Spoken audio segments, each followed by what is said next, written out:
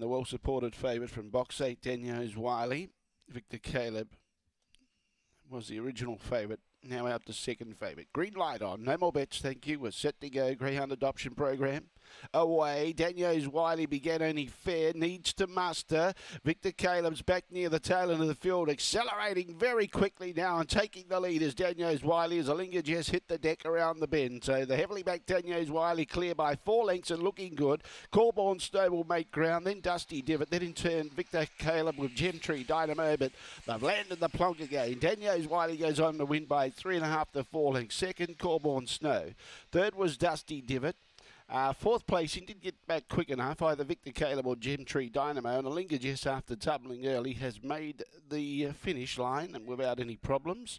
And the time was a 22:40 approximately. Number 8, Daniels Wiley. Well supported. And didn't begin that fast, but had the acceleration to take over. And all the others then bunched up with Alinga just tumbling.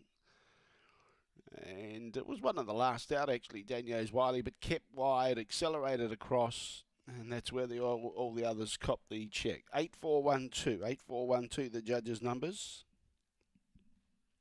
22:39 the time.